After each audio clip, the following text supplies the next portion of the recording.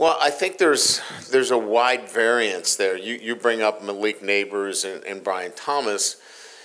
You know, those guys are first-round draft picks, right? So you're talking about signing bonuses that are, you know, upwards of $15 million. NIL is not going to, you know, keep you in school for that. But, you know, I think it can influence those guys that are on the fence relative to, you know, are you a fourth or a fifth-round draft pick or even free agents? NIL can certainly, I think, make a difference there. So, yes, in answering your question, I think NIL has helped lessen the burden of deciding, hey, I need to go to the NFL, I need to make money, because NIL is helping me and making it easier for me to be a student athlete. So, Coach, there are obviously the guys that are going to be the first-round talents, but what do you have to say about guys like Omar Speights and Mekhi Wingo who helped their draft stock today and kind of what preparations and how they've improved? Yeah, that's what pro days are for, right? I mean, these are the opportunities to not only use the film that you have, but, you know, to back it up with the athleticism. They both had great days. You know, Mekhi was great, obviously, in the shuttle, and, you know, his short field quickness is obviously one of the things that you see on film, and now, you know, back that up with the skill. Omar ran extremely well. I thought all the guys tested extremely well today. I think Charles had a hamstring issue which limited him in some of the position work, but across the board, I thought the guys did a great job. They were in great shape. They've trained real hard. This is important to them. You know, we want our guys to graduate. We want them to do well in school, and then now this is the other part of it, and that they were very well prepared. Coach, Jaden kind of proved himself on the field last season. Do you think that there's anything that can do that can boost him even more than what he's already at? I mean, he's had all the accolades and everything else. Can he do anything more? I think we're at that point now where, you know, I think this was the last kind of check the box for head coaches, GMs, those decision makers in terms of who are going to make those final say on the quarterback. I think probably today was that last day for him. You know, he'll continue to work out. He'll continue probably to have, you know, interviews along the way, but I think that, you know, the hay's in the barn, so to speak, as it relates to the evaluation process of Jaden Daniels. I think he left no stone unturned today with the performance that he had today throwing the football. Coach, right down here, you mentioned a lot of times during the season what Mekhi brought to this locker room. Can you expound upon it a little bit more and just what, you know, NFL GMs can expect, what they're going to get not only on the field but inside that locker room? Yeah, so look, I mean, the National Football League is looking for contributors on the field and guys that they can trust in the locker room that are going to represent their franchise in the right way.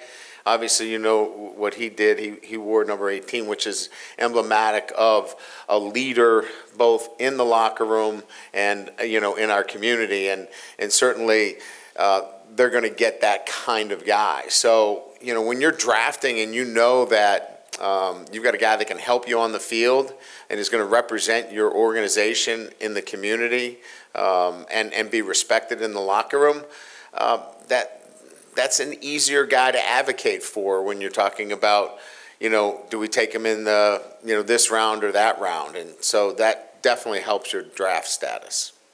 Malik's numbers today really spoke to his explosiveness. In what ways does that separate him as a receiver? Well, you know, look, I mean, we can talk about numbers and all the things that are important, but, you know, physicality and the ability to separate from great players on both sides of the ball, there has to be something that you look for. And when you watch film, you see him separate from great players in the SEC. Today, you saw a 42-inch vertical, and then you see 4.3, and you go, okay, I get it. This ability to separate on the field is now backed up by the physical prowess that we see with a 42-inch vertical and a 4.3. So I think what it does is it validates what you see on film, is that it's backed up with great physical traits. And I think what it does more than anything else is it shows that he can separate with the ball in his hands. He can be explosive after the catch. And now again, I think it comes down to, who's the kind of guy that you want to get the ball in their hands. And, I've seen him. I'm certainly going to advocate on his behalf. I don't think there's a better receiver in the country. Hey, Coach, Ravi here. Today was probably the biggest day in terms of numbers you guys have had at a pro day in your 3 years here. What do you think a day like today does for the program, guys on the current roster, just watching that, and then the future of the program as well? Yeah, I think there's a few levels. First of all, the one thing that you mentioned is, we had, a lot of national television here, the NFL Network, ESPN, obviously getting that kind of notoriety for LSU and for the football program certainly is, very good for, your program and how you move forward relative to the recruiting. And certainly for our young guys, they get a chance to see what it's like. It's a job interview in many ways, and how you need to prepare, for that job interview. And I think our guys did a great job preparing for that job interview today. So they get a chance to see that. And then I think finally, the entire country got a chance to see, elite players and what that looks like. And LSU has done a great job over the years of developing elite players. So I think on three levels we got a chance to see that today. Coach, so Jaden Daniels, obviously, we know what kind of player he is, and he's putting himself in the position where he's at now, but just see what he was able to do today and just represent Greg, wear the number 3, and just pay tribute to him, which just kind of speaks volumes, I guess, as far as what kind of leader he is, what kind of teammate he is, right? Yeah, again, I think it goes to the kind of character that he is. He's thinking other-centered. He's thinking outside of just Jaden Daniels. He's thinking about one of his teammates that he holds in high regard. And that's the way he's been since he's gotten here. Whether it's, sharing the success that he's had, with, NIL, he took care of the team with headphones. I mean, it's just these little things that he does that maybe doesn't get appreciated, but he's always thinking about his teammates first. That throwing that we saw today, he brought in, teammates so they could get a chance to be seen today in front of a number of scouts. So, and maybe that's not the reason you do that, but it was for him. He wanted to showcase some other guys today, and he certainly did that. But that's Jaden Daniels.